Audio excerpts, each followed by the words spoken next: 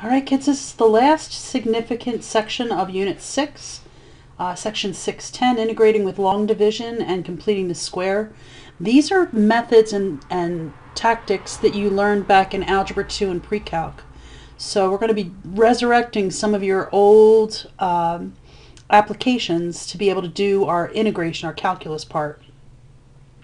So completing the square and long division are two skills that help us manipulate the integrand until it becomes something we can work with. We're practicing those two skills in this lesson. So if you look at this first question, like you can't use u substitution. You would pick the harder thing to be your u, which would give you a 9x squared. There's no way. It's just not going to fit. The pieces of that puzzle won't fit together. By the way, these next two sections, the videos should not be an hour long like the last couple were.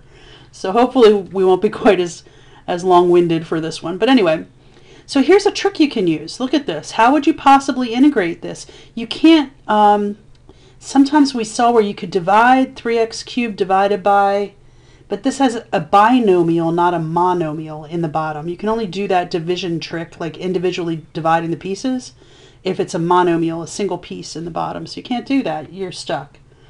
But here's what you can do, and it's kind of cool. You can use either synthetic division or long division. Now I'm going to try synthetic division with this one.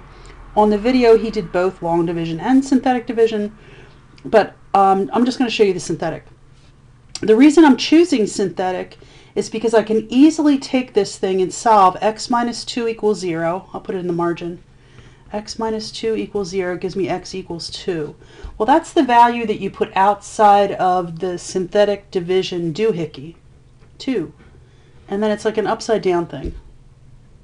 This will come back to you. This is as you see it. Then I take the coefficients from my numerator. I have a 3x cubed. By the way, I need to make sure all powers are represented, because if they're not, I need to put a 0 in for them. So I have a cube, a square, an x, and a 1. That's cool. Just take the coefficients. 3, negative 1, negative 5, and positive 1. So you drop the 3. That's the first thing. So you drop this first guy, whatever it is, and then you multiply. 2 times 3 is 6. And then you add. Negative 1 plus 6 is 5. And then you do it again. 2 times 5 is 10. Goes here. Negative 5 plus 10 is 5 again. 2 times 5 is 10. Goes here.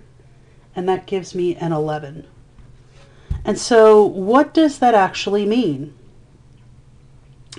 And so it's actually the polynomial of 3, 1 less power than this, so x squared, plus 5x plus 5, with a remainder of 11. So let me show you how that looks in our integral. We're going to put it into the calculus now.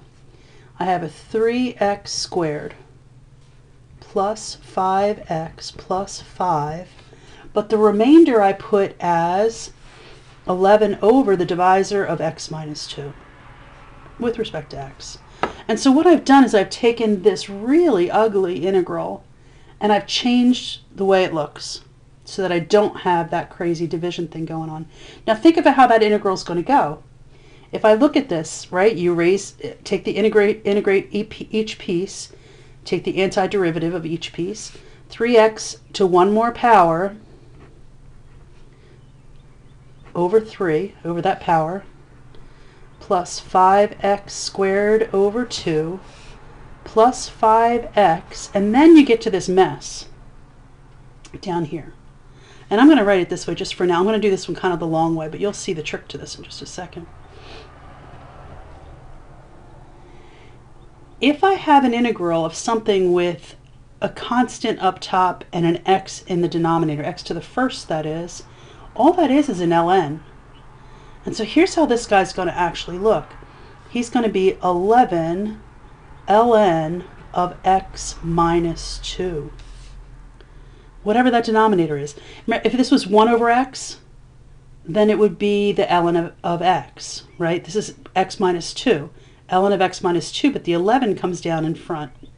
So it's 11 times the ln of x minus 2. Let me plug in the rest of this and simplify it. 3's cancel for this guy, so he's going to be an x cubed. Can't really fix the next one. 5x squared over 2. And I've got a plus 5x. And then this guy, what else am I missing? Plus c. And there's synthetic division in the midst of these questions and how you can use it to simplify it. And then you see that taking the integral is really not that hard. So sometimes synthetic division, long division might be helpful. And there's an example where it is. Okay, second one. This one, I have a fourth, a cube, a square, and x. I don't have a number, so I'm going to have to put in a 0 placeholder for the number. And I'm dividing by 3x minus 5. This one's easier to do with long division, and the reason why is if I take 3x minus 5, set it equal to 0, I'll get 5/3. So 5/3 would be this number out in front, and sometimes these can get kind of messy. So I would choose long division for this one. I want to show you and remind you how long division goes. I know I taught this to you, what, 3 years ago, something like that. All right, so here it is. 3x minus 5 is the divisor. The dividend, ooh, all these good math words. 6x to the fourth minus 7x cubed plus x squared plus 2x plus 0.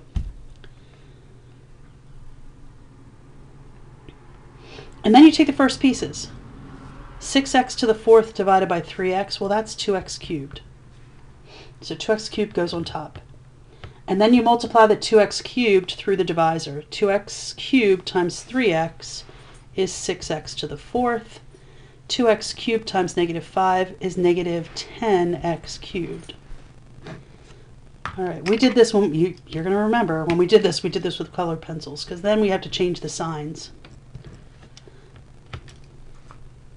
So 6x to the fourth minus 6x to the fourth cancels. They always should. If they don't cancel, then you've done something wrong. Negative 7x cubed plus 10x cubed gives me 3x cubed. Bring down the next guy. And then you start the process all over again. 3x cubed divided by 3x is x squared. Goes up top.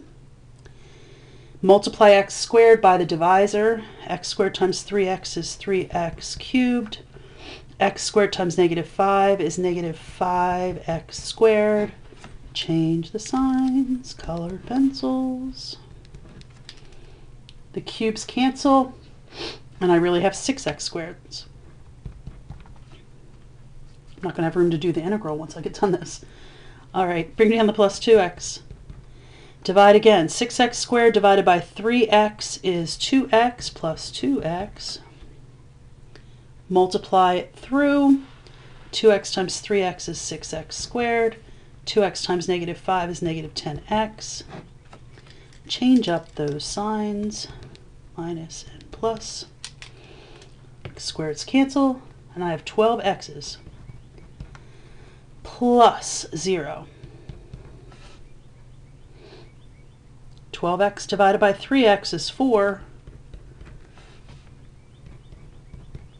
Gives me minus 20. All right, oh, this is a minus, this is a plus, and so I have a remainder of 20.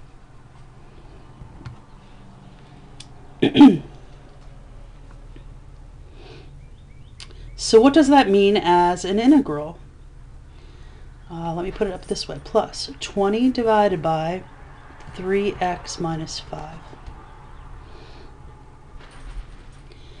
So let's put it together in my integral. My new integral, new and improved, is the integral of 2x cubed, my answer up top, plus x squared plus 2x plus 4 plus 20 over 3x minus 5 with respect to x.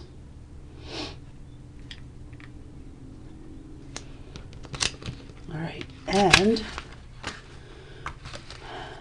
we need to integrate each piece. And so as I integrate each piece,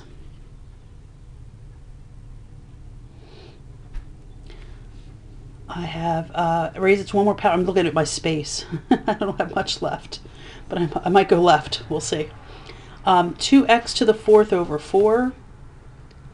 2x to the fourth over 4. There's my first one. Plus x cubed over 3. plus 2x squared over 2 plus 4x plus, here's your ln trick, 20 ln of 3x minus 5. But guess what? There's an extra step to this guy. See how this one over here was just an x? Because this has a coefficient of 3, and you're taking the integral, instead of multiplying by 3 like you would with a derivative, you literally have to divide that by 3. And then I need a plus c, but we're going to talk about that in a second.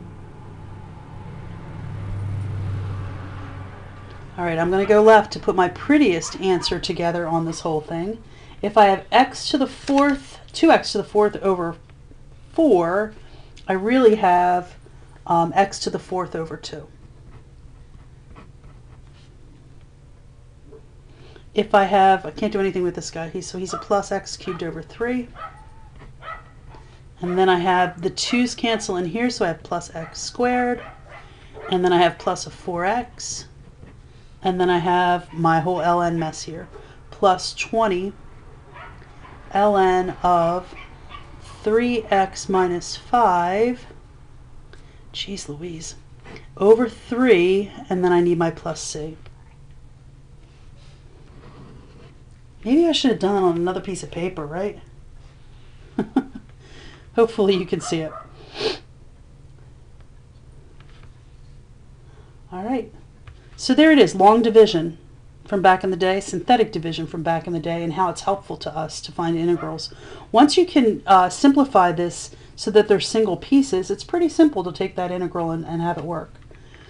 So the next thing they want to remind you of is completing the square. Now look at this next guy.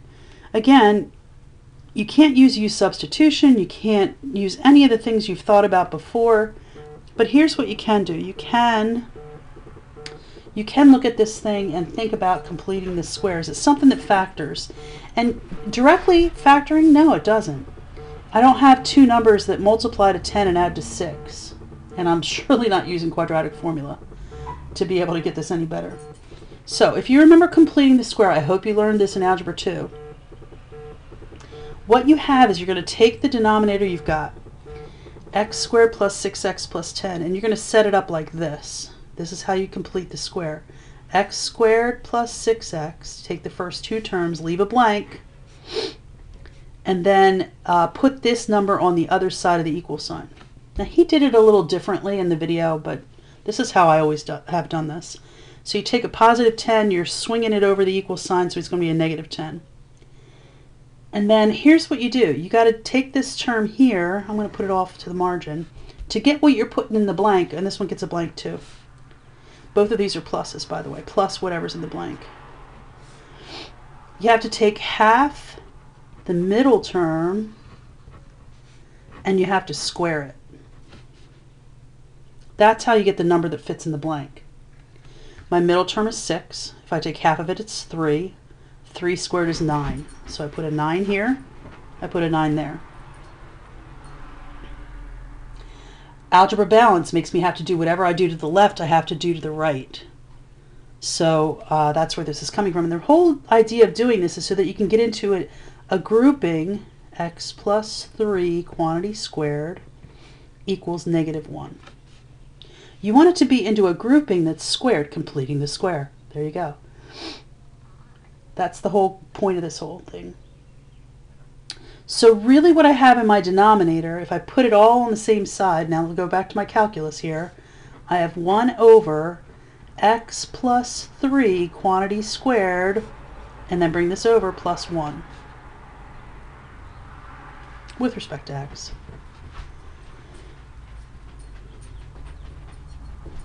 And so this takes me back to a couple sections ago when I was completing the square. Whatever's in parentheses, I can let be my u. That's x plus 3. Take the derivative. Derivative of x is 1. Derivative of 3 is 0, so it's just a dx. Let's see if we can plug it in with my u's. Now I don't have bounds, so I'm going to use the plus c method. But I've got u squared, 1 over u squared plus 1. And you should be saying, oh, bells and whistles and all that stuff. Look at that. That's an inverse trig function. That's an inverse tangent. So really what this equals is the tangent to the -1 of u plus c. What's u? U is x plus 3. Tangent to the -1 of x plus 3. I know I'm off my screen. Hang on a minute, and I will move it up. Plus c.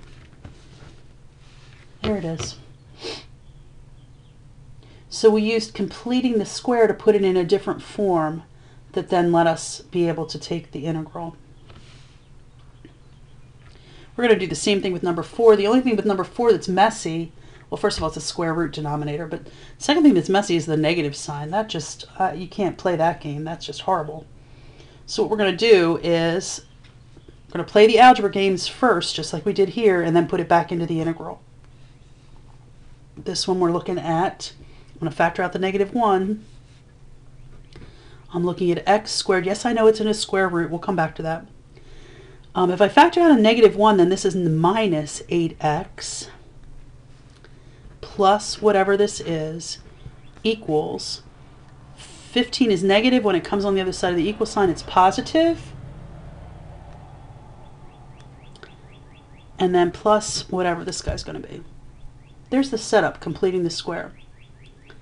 Take half the middle term, -4, square it, positive 16. But really, is this a plus 16 on the left? It's really -1 times 16. It's really a -16. So I took -16 to this side. I have to take -16 to this side. Whatever you do to the left, you got to do the same thing to the right. So here's what it looks like. -1, parentheses. My grouping is going to be x minus 4 quantity squared equals -1.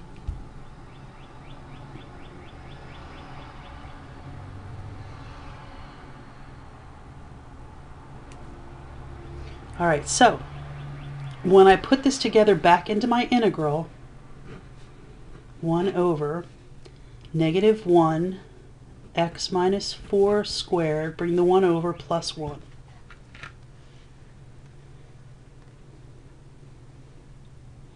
Now I know this is a little messy, but see if you can follow me here with respect to x.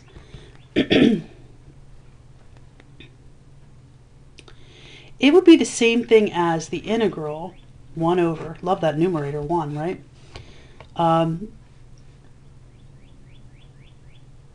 By the way, I think I forgot to put the square root in there, didn't I? Yeah, I did. Here it is. It would be the same thing as a big old square root. But instead of it writing it this way, what if I wrote it this way? 1 minus x minus 4 quantity squared. Are they equivalent? It's a positive 1, yep. It's a negative grouping, yep. With respect to x.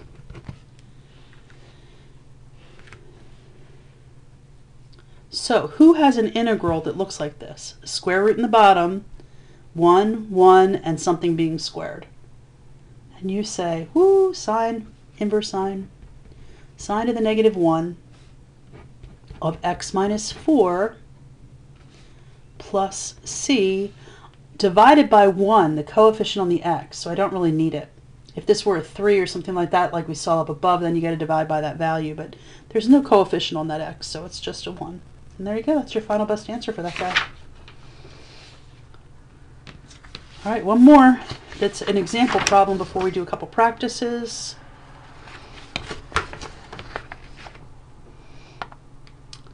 This is number 5.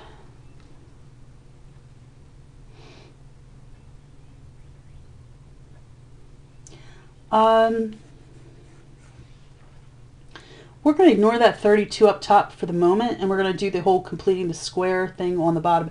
Again, you know you need to do that because there are no factors of 20 that add up to be a -4. It's just not going to work for you. So I have my bottom. Just look at my algebra game here. X squared minus 4x plus something equals -20. You brought it over, plus something. Take half the middle term and square it. Half of -4 is -2. Making up new words. Negative 4 squared is plus 4, plus 4.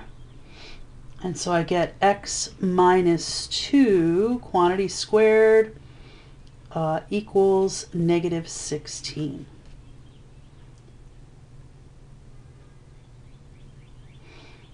I would probably, as I do this, this is like 32 times, this would be the same thing. Let me just show you. This would be 32 times 1 over your denominator. What can you do with that 32? 32 can go out in front of your integral. So I could have 32 in the front, and then the integral of 1 over my denominator I just got from my completing the square. X minus 2 squared, bring the 16 over to be plus 16.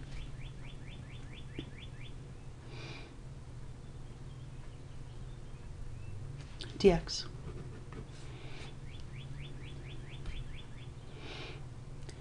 Well, if I look at this, look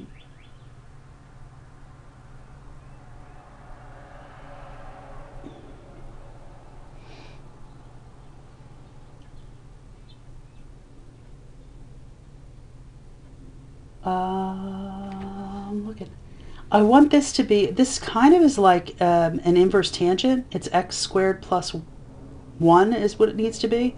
How can I turn this into a 1? And I know this is kind of weird, and you're probably not going to necessarily know the answer, but watch when you see.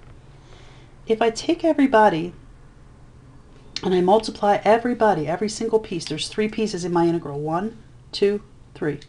If I take everybody and I multiply them by 1 over 16, I'll put it in parentheses. What would that make this then look like? So I have the 32 that's out there. I have an integral. 1 times 1 over 16 is 1 over 16. And then in the bottom I've got 1 over 16 times x minus 2 quantity squared. But now I have a plus 1.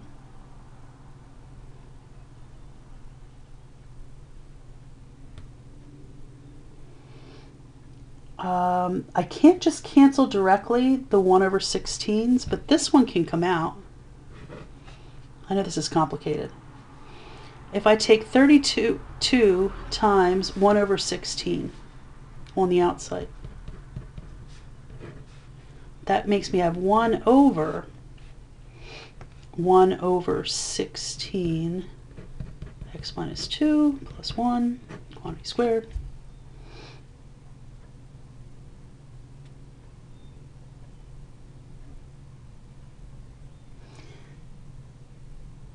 And as I look at that, this is an inverse tangent thing. I'm looking at how I did it on my notes, and it's not quite coming out the same. So that's my hesitation, as if you hear me kind of like thinking it through a little bit, that's what I'm thinking of.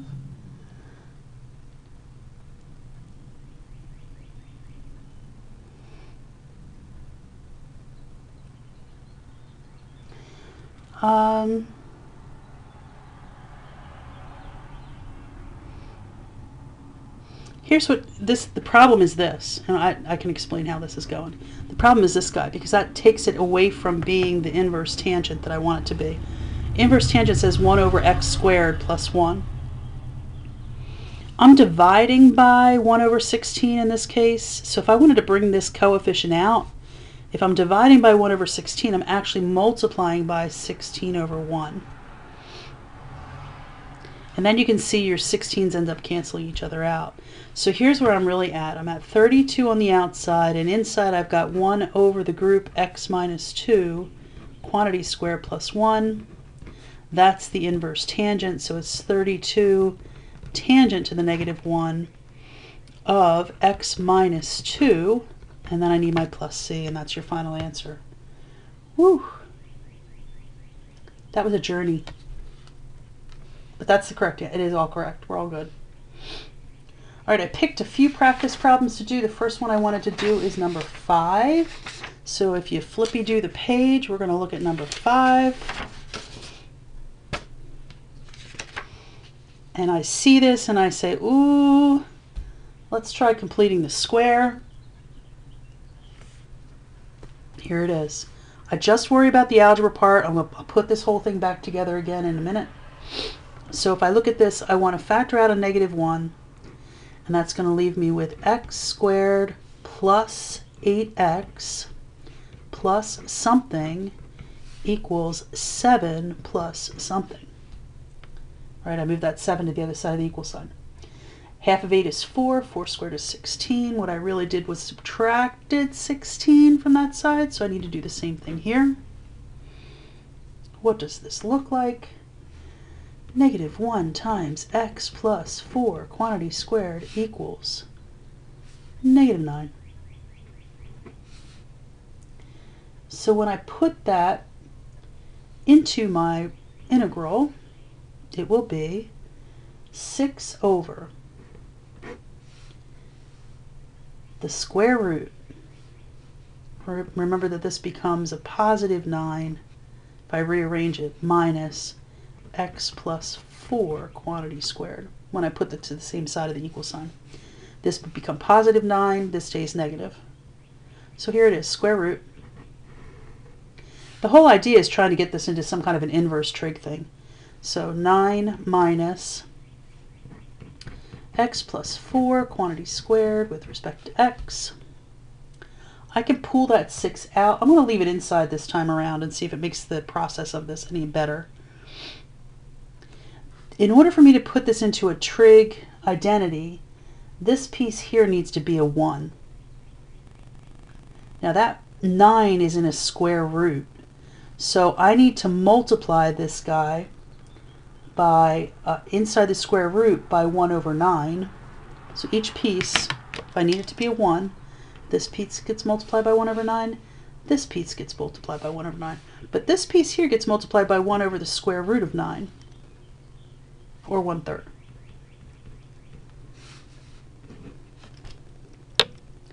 Alright, we're going to try to simplify this thing and see where it goes. So the integral is 6 times 1/3 is 2. My new numerator is 2. 9 times 1/9 is 1. And this guy, if I multiply it by 1/9 and I want to put it in a squared grouping, watch what happens with this. See what you think of this. I would have, I don't want parentheses there, hang on. I would have x plus 4 over 3, what? Quantity squared. Because 3 squared is 9, and that's what I wanted. So you see I just manipulated that bottom just a bit to make that work. So if I look at this guy, if I have a square root on the bottom, I'll take it one step further. 2, bring out my coefficient there. Now I'm bringing it out. 1 over the square root of 1 minus the grouping of x plus 4 over 3 quantity squared. This square root of 1 minus whatever squared is going to be your inverse sine. So that's going to be 2 inverse sine of this whole hot mess. X plus 4 over 3. And then you need your plus c. Oh.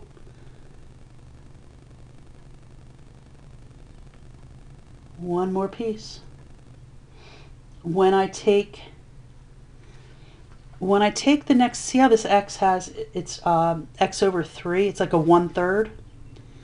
I need to also divide by whatever that coefficient is on the x. So divided by 1/3, and then I need the plus c. If I'm dividing by 1/3, I'm really multiplying by 3.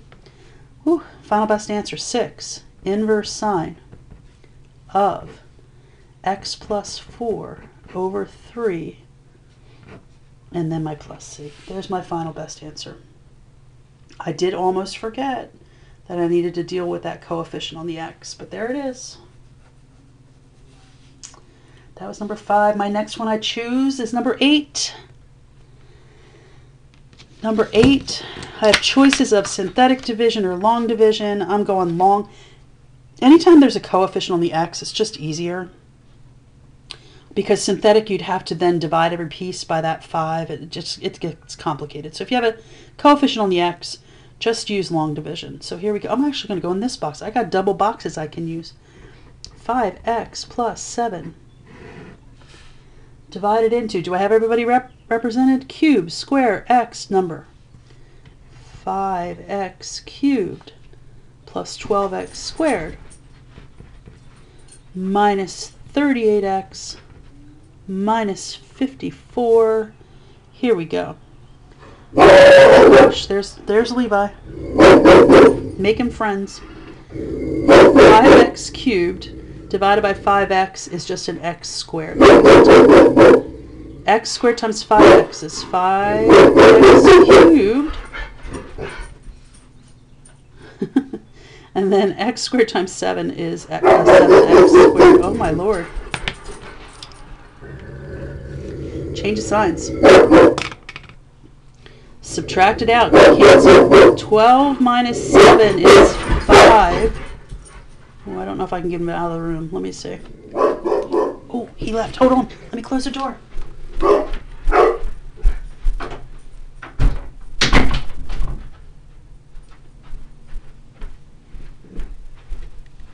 Alright, we'll see if that works. Alright, here we go. 5x squared divided by 5x is an x. Alright, x times 5x is 5x squared. X times 7 is 7x. Change the signs. Negative, negative. These numbers get kind of big. I get negative 45 minus 54. Do it again. Negative 45x divided by 5x is negative 9. Negative 45x. Negative 9 times 7 is 63. Negative 63. Change up those signs. Positive, positive. And I end up with a final answer when I subtract of 9. Let's put the integral together. Here I am over here. So I have the integral of x squared plus x minus 9 plus 9 over 5x plus 7 with respect to x. And then I'm ready to try to come through and do my integral of each piece. Here it goes. Add a power on, divide by the power. Add a power on, divide by the power. Then we get to the lovely ending here. So he's going to be plus the 9, the numerator, ln of 5x plus 7. But remember, when you have a coefficient on the x, when you are integrating, you're dividing by that number instead of multiplying by it. So put that all over 5, put a plus c, and you are golden. Good to go. That's it. They were the only problems I had to do in that section. So I gave you a little flavor of completing the square, a little flavor of synthetic and long division, and how they make it so much easier to find your integral.